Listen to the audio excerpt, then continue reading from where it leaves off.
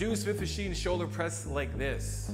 Okay, first things first, don't try to adjust your bench till it's on the full 90-degree angle. It's gonna be very uncomfortable for most people. So have it one notch below.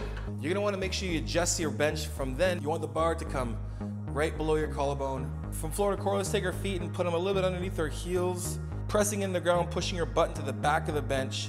Flex your abs to keep your back nice and straight. Shoulders back and away from your ears. Grab the bar just outside your shoulder width enough so that you can still stack the joints. So while we unrack the bar, shoulders back and away from my ears.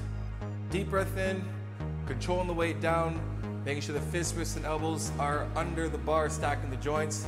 Big breath in. Lower the bar until it gets right above your collarbone. If you can touch, that's great. Controlling the weight again, on the way down. Breath in, and press yourself into the floor.